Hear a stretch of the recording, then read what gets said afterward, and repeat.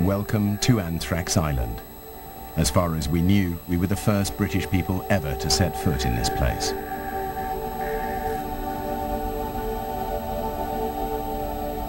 As soon as we arrived, even though the former research base was still 25 miles away, Dave advised me to put on the bioprotection suit.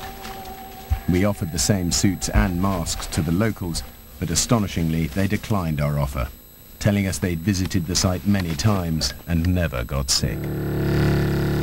Riding pillion on the rickety old bikes, we left for the 2-hour desert ride to the bioweapons site.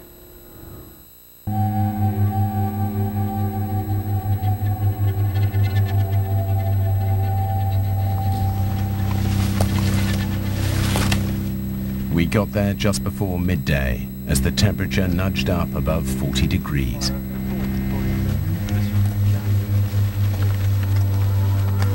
The looters vanished into the city on their mysterious mission, leaving us alone to explore this deeply disturbing ghost town.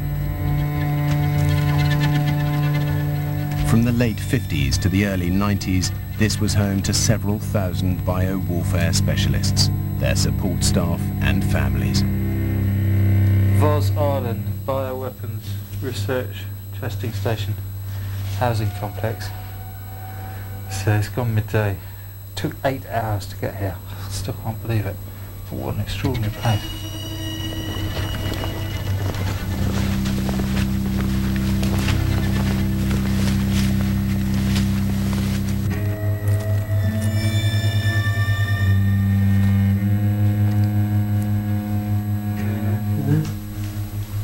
This is interesting. This looks like a hazard template. It was clear the Soviets had left in a hurry. But what had they actually done with the huge stocks of weaponized smallpox, the anthrax, the botulinum toxin? And all sorts of just weird stuff going on. I don't know what this place was, what those wires were for. Just like that all over. The buildings you can go in, or you feel safe to go in. Most of them have been so badly smashed up, I don't want to actually venture inside, because they look potentially dangerous. And when I stop like that, there's a silence that's truly eerie. We left the housing complex and entered the nerve center of the laboratory itself.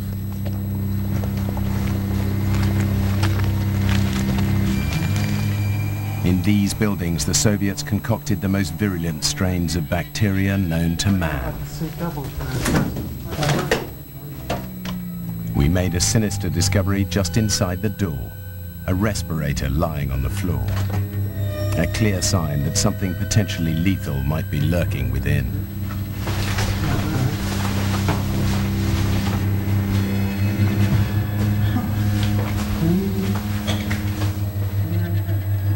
These rooms were straight from an Orwellian nightmare.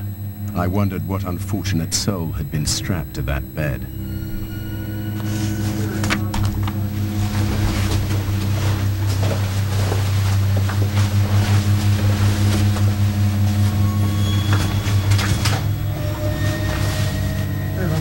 At that moment, a pungently strong smell entered the respirators.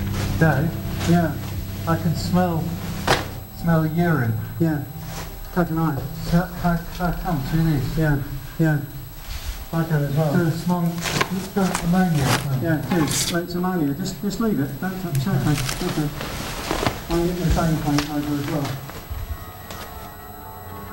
A few moments later, the unknown chemical still stinging my nostrils, Dave decided we should beat a retreat. I don't think we're supposed to feel. Unnerved by what we'd seen in the lab, we decided to explore another area of the site. But what we found there was even more disturbing.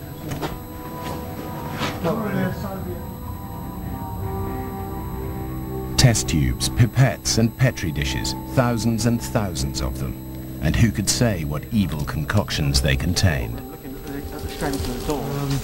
This sort of feels dangerous to me. But it's a very good indicator of the sort of the scale of which they were actually testing various bits and pieces by the sheer quantity that you can see in this store. So have a look down the side here, Nick. There's something down here. What's the head on there? Oh yeah. It's three-dimensional hazards, isn't it? Oh, really nearly brained myself.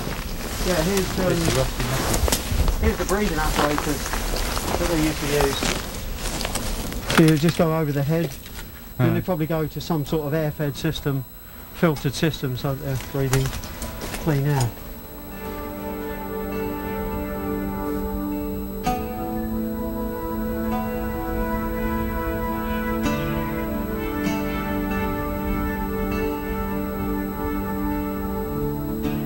This is horrific, it's just terrifying. But there is, I suppose, a bit of an irony in that all the time over the last few years I've spent travelling to the physical extremes of the planet, be it the cold of Siberia, the swamps of Papua, or the heat of Danakil. Wherever I've gone, humans have always managed somehow to scrape a living. It's only here in this squalid plague spot, festering in the heart of another, even larger man-made disaster, that there's no possible way people can live. I mean, there could be anthrax spores in that test tube. This place is just too lethal. Too lethal. We still hadn't solved the mystery of what the looters were actually doing on Vozrozhdeniya. Were they merely after building materials, or was there something more sinister about their frequent trips to the island? Whatever the case, they definitely weren't telling us. 4 hours later, we were back on the boat ride home. For Dave and myself, an escape from the Aral Sea was a simple question of taking the next flight out.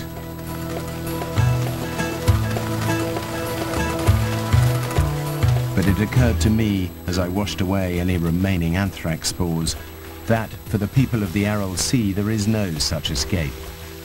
Their environment has been mismanaged and mistreated on a catastrophic scale, and if the lessons of the Aral are ignored, the rest of the planet may get the same treatment at the hands of man. Then, like the looters of the Aral, we may all end up scraping a perilous living in a lethally polluted world.